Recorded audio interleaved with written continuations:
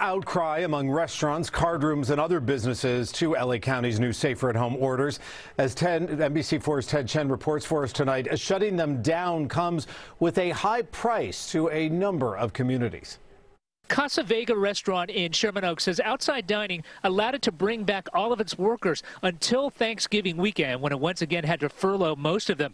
Owner Christina Vega worries that this time the consequences will be even more dire. I'll go without pay this month, and I have 4 children and a mortgage and everything else, but I have savings, but my dishwasher doesn't, and he has 5 children, and he will go homeless, and I think it's cruel. Businesses like Casa Vega argue that the new restrictions designed to protect the most vulnerable are actually hurting them, and cities are backing them up.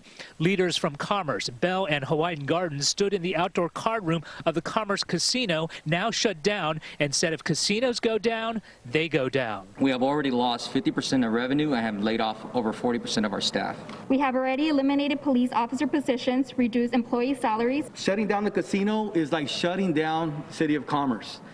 What these card rooms and restaurants have in common is investment in outdoor structures like this one. The Commerce Casino spent $1.5 million to build this, and they feel like their investment is being pulled out from under them. Casa Vega says it spent $85,000 on its outdoor dining, and at least one restaurant is defying the county order, Eat at Joe's in Redondo Beach, allowing customers to continue to eat outside Joe's. It's wrong.